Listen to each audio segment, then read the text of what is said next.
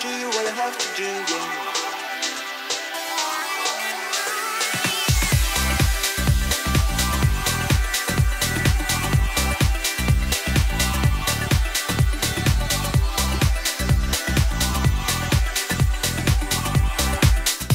Whenever you ride a jet ski, please make sure that you always have your safety lanyard on.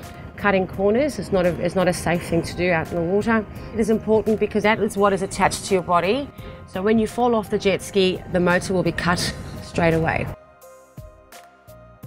If you've fallen off the jet ski and you need to get back on, you always board from the stern. So you always board from the back end. That's the easiest and the most stable way to get back onto the jet ski.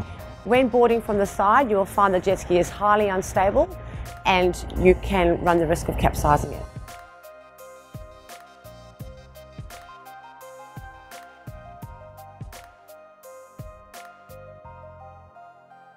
In shallow water, give it a practice run.